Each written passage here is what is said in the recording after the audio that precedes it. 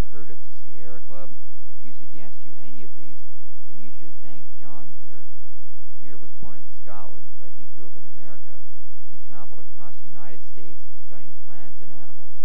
He formed national parks and started an environmentalist organization called the Sierra Club.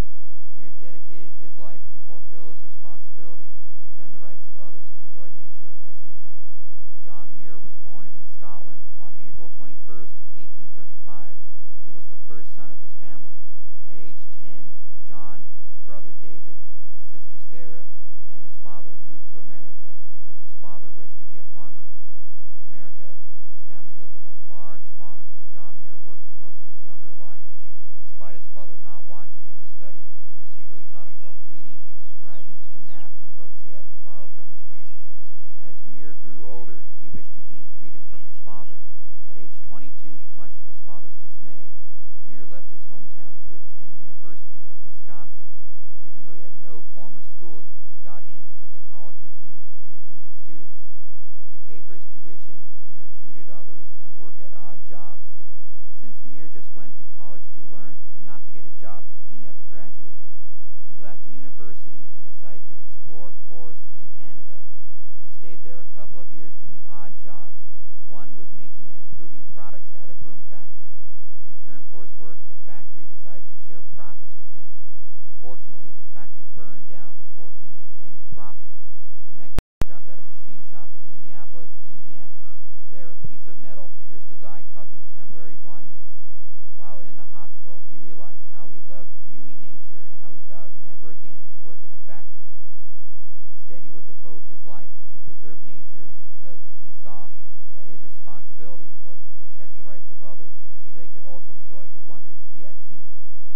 When Muir got out of the hospital, he set off on a 1,000-mile journey across the United States. The trip started in Indiana and ended in Florida. While he was in Kentucky, he wrote his address in his notebook as Earth, Planet, Universe, showing a deep understanding that Earth is our home and we must protect it. In January 1868, Muir took a trip to Cuba because he wished to learn about the various plants and animals that live there. While there, he gathered shells and studied wildlife along the beaches of Morro Castle. He only stayed about a month because he became deathly ill. He left for New York to get medical help. After he recovered, he went to California because he had heard the many natural wonders that existed there. Muir spent the next few years studying animals and plants in California. When Muir was studying California's wildlife, he discovered one of America's most beautiful sights.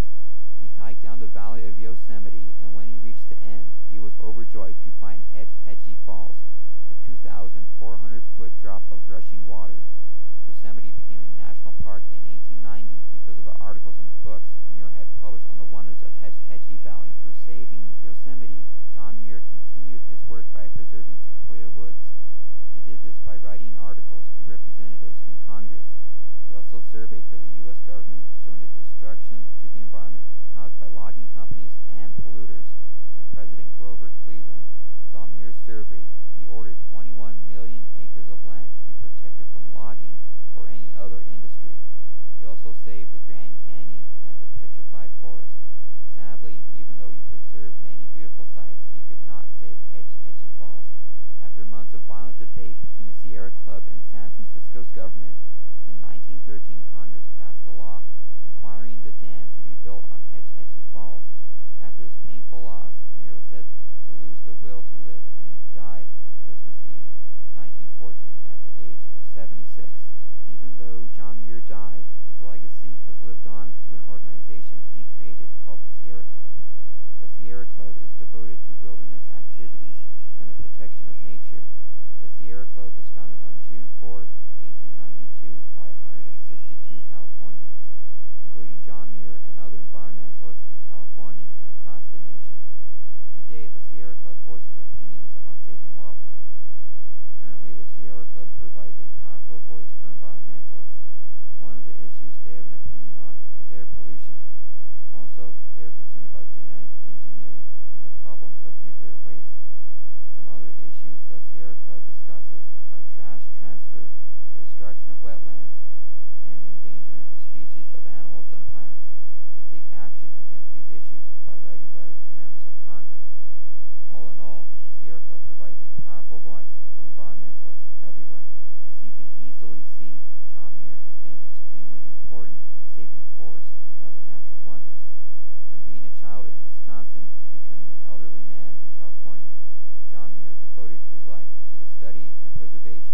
natural wonders. Even after his death, he still affects us because he set up national parks. He also started the Sierra Club, which provides a powerful voice for environmentalists around the world. As you can easily see, Muir devoted his life to uphold the responsibility to preserve the right of posterity to enjoy nature as he had.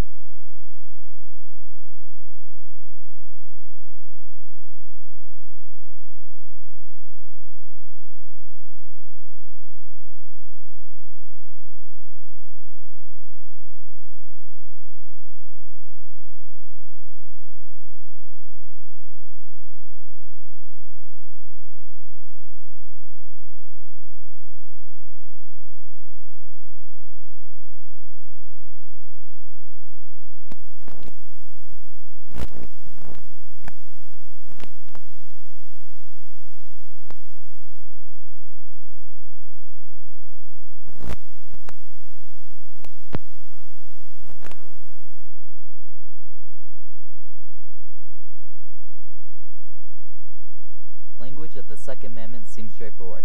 A well-regulated militia, being necessary to the security of a free state, the right of the people to keep and bear arms shall not be infringed. Yet the debate rages on. Does each American citizen have the right to own firearms? The right to bear arms comes with great responsibility, to protect yourself and those around you. The foundation of Americans' right to keep and bear arms began with the American struggle for independence from the oppressive British government. After a war in Europe, the British turned its attention to start bringing the colonies more firmly under its control. One of Britain's first actions was the Royal Proclamation of 1763, which restricted European settlement to the area east of the Application Mountains. In 1765, two more acts, the Stamp Act and the Quarrying Act, were made. These were just a few of the acts that most colonists strongly opposed for the main reason that there was no representation for the colonies in the British Parliament. Strong feelings continued to spread throughout the colonies. As tensions increased, many conflicts between the British and the colonists occurred. On March 5, 1770, there was conflict between the colonists and British soldiers that killed 5 and wounding many others. This event was used throughout the colonies as propaganda to incite colonists' resentment of Britain. The British soldiers had the right to bear arms, however, they weren't being responsible with their actions.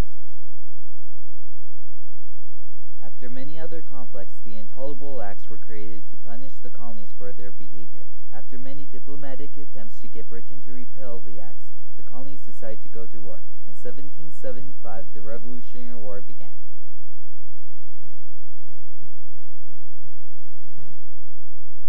On April 19, 1775, the first battle began. British troops arrived by sea in the Boston Harbor, planning to take arms away from the colonists, but Paul Revere was able to warn the colonists of Lexington. Using the guns the British had planned to capture, a small group of colonists attacked the British. The group of 700 British soldiers had a small victory until they moved to Concord, where another group of colonists caused the British to retreat. Since the colonies only had a few armies, many colonists had to be armed and prepared in a minute's notice.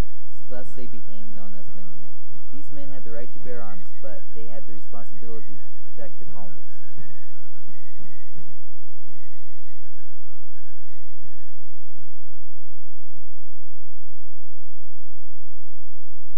After the war, the new country needed to develop a government. They remembered all the problems with England and did not want to repeat them with their new constitution. In the Second Amendment, the Founding Fathers gave the right to the people to own guns. One commentary on the Bill of Rights, published anonymously in the Pennsylvania Gazette in 1788, asked, "Who are the militia? Are they not ourselves? Congress has no right to disarm the militia. It is the birthright of American. The unlimited power should not be in the hands of the federal government, but in the hands of the people. This shows that the people in the colonies had the right to bear arms and were willing to accept responsibility, rather than giving it to the government." Currently, the debate that started with the Founding Fathers is continuing. However, instead of campaigning for citizens who have the right to keep and bear arms, many Americans would like to see guns banned, claiming that citizens who own weapons aren't responsible enough. The main reason people oppose guns is that they are often used to kill people. Over 1,500 Americans die annually in accidental shootings. Guns also cause 19,600 murders annually. In at least 3 out of 10 violent crimes, criminals use guns against their victims. Many people believe that gun control is the solution to the gun violence problem. The goal of gun control is to make it harder for criminals to get guns. Some promoters of gun control say that people simply do not have the right to own guns. Their interpretation of the Second Amendment does not guarantee the private citizen to own a gun. Others believe that the Second Amendment does give some right, but since there is little fear of the abusive federal government oppressing citizens, the Second Amendment should be discarded. The anti-gun control side of the debate argues that gun control would make crimes worse because criminals will become bolder if they know less people have guns. They also argue that in violent crimes, victims are more than twice as likely to walk away from a crime unharmed if they have a gun. This debate goes back to the Founding Fathers when Thomas Jefferson stated in his book, Commonplace, "Laws that forbid the carrying of arms serve rather to encourage than to prevent homicides, for an unarmed man may be attacked with greater confidence than an armed man." Many citizens believe that they should not have their right to keep and bear arms taken away because of other irresponsible people. Many deaths that involve guns are careless mistakes. Children are one such example. Many parents take the right to own a gun, but are not responsible with it. Some irresponsible parents keep guns where children can get to them, and many more don't use the lock on their gun. Almost everyone that is on the anti-gun control side of the debate believes that the Founding Fathers wanted citizens to be able to bear arms, and that they intended for the Second Amendment to give that right. They wanted guns to be a source of protection against governments, even if it was the United States itself. If our own government ever got corrupt and took away rights, the people would be able to protect their rights. But if no one takes responsibility to protect the citizens' rights, the Bill of Rights is liable to fall.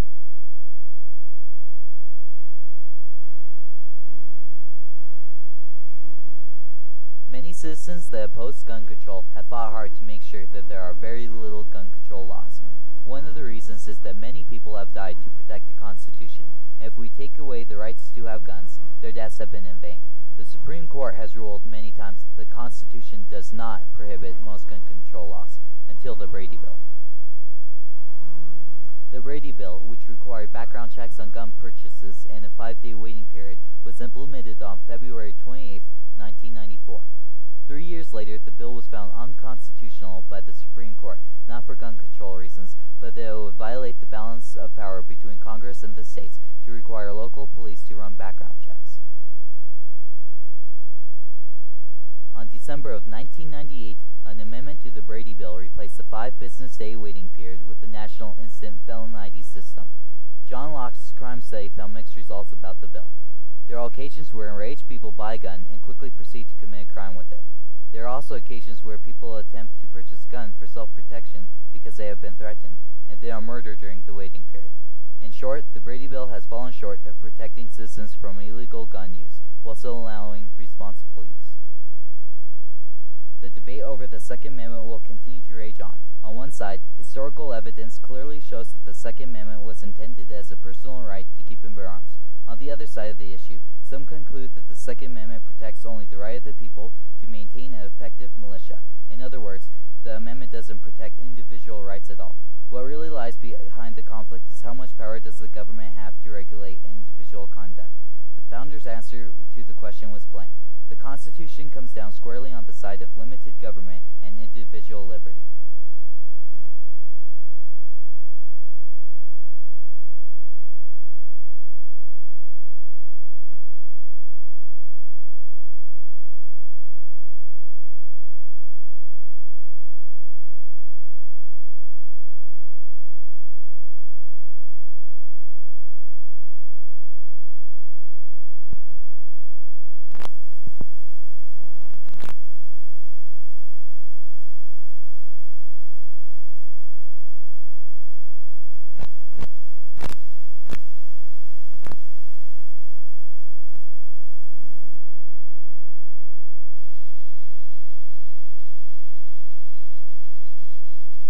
What would you think if you heard obscene language in the music some people listen to?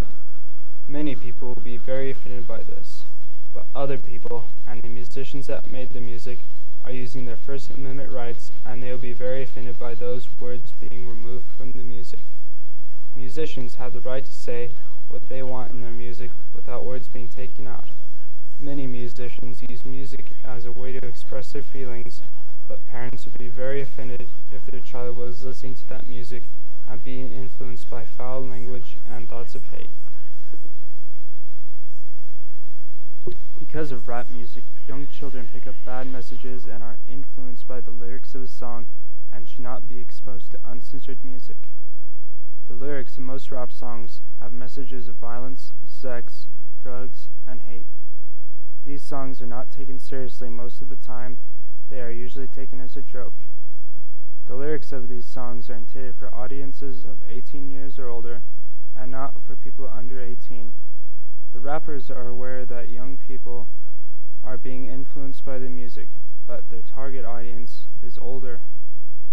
However, there has been no proof that the lyrics of his songs fully influence people. Even though the target audience for most rap and heavy rock music is 18, children still get a hold of music and are influenced by it. To try and censor and restrict music, the Recording Industry Association of America created a parental advisory label to restrict the sales of certain albums. There have been many different bills on music censorship that have tried to pass but were denied because of the First Amendment. Instead of censoring music, there are other ways to prevent inappropriate lyrics from being heard. One of those ways is to edit the lyrics or beep out the bad words in a song. The worst way of censoring music is to ban an album from being sold. There is no good solution to censoring music. If you don't like what's on a CD, just don't buy it. The labels on CDs are designed to parents know what is on a CD, but that could contain a minimum of 5 words, which might not be much to some parents' judgment. So labels are not very specific on what is on a CD. Because of censorship, it is hard or impossible for some artists to completely express their feelings. Music is an artist's way of expressing their feelings. A musician has as many rights as a painter does, so if paintings aren't censored, why should music be? Many people believe music should be censored because of the lyrics in a song, but many other people believe that musicians should have the right to say what they want. Some musicians need to limit what they say in some music. Even though they have the right to say whatever they want, most musicians don't think of who will be listening to their music while they write a song, so it is hard to limit what they say. Some musicians don't like to be limited on what they say.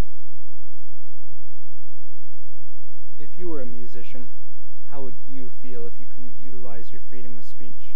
Musicians, like all other people, have freedom of speech rights. Musicians should be able to express themselves and say what they want on an album. I disapprove of what Live 2 Crew raps, but I will defend to the death the group's right to rap it, says lawyer Clarence Page. Many rappers rap to tell the story of something. We had to sing away our problems and to help things get better, says Sean Puffy Combs. Eminem and other rappers rap to tell the story of their life and use offensive language to express the pain they went through in their life. To try and censor out this music is like taking the violence out of a war movie, which depends on violence to express the story. Rap and other music is not about promoting violence, sex, and hate. It's about an artist telling a story in a song. Many people think the world of rap music is a violent, gangster-ridden world, but that's not true. Even though most of the time musicians are telling a story through music, it can be too much for young children to handle. Think about it. If you were a parent, would you read a war novel to a young child? Just like any other American, musicians have the same rights as everyone else. One of those rights is the freedom of speech. Everybody is guaranteed free speech according to the First Amendment and the Bill of Rights. But when some musicians take full advantage of this right, certain people get upset. Certain groups like the RIAA, or Recording Industry Association of America, are taking away artists' freedom of speech rights by censoring and labeling certain music. Artists have the right to create music they believe in and not have it censored. Labeling laws would be an unconstitutional restriction on the First Amendment. But what if you were a parent with young, impressionable children?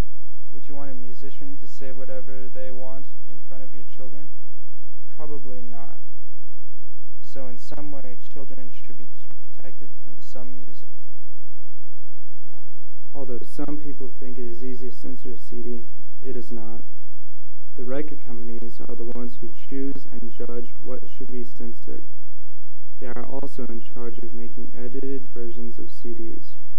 The musicians are not in charge of editing the lyrics of a song for bad language. The other part of censorship is the music stores. If an album is labeled with an explicit language label, it is the record store's choice if they want to sell a labeled CD. Most record stores that sell labeled CDs have policies that they can't sell a labeled CD to anyone without an ID and under 18. In South Carolina, the charge for selling a labeled CD to any underage person is $50,000 and 10 years in jail for the seller of the CD. Censorship makes record companies think harder about the message they are sending out on what they produce. Edited and labeled CDs are designed to protect children from bad language and bad influences. It's a record company's right to judge a CD, and it's also a parent's right to judge a CD and see if it's appropriate for their children. Today, it's almost impossible for anyone underage to buy a labeled CD. Most people need to recognize that musicians can say whatever they want without being censored. People also need to think of what musicians believe about censorship. Censorship takes away from the story that musicians and rappers tell in their songs. Censoring music would take away from musicians' freedom of speech. If you don't like what is on a CD, just don't buy it. But parents have the responsibility to make sure their child doesn't listen to anything that parents don't approve of. Even if musicians have most of the rights, parents need to take the responsibility.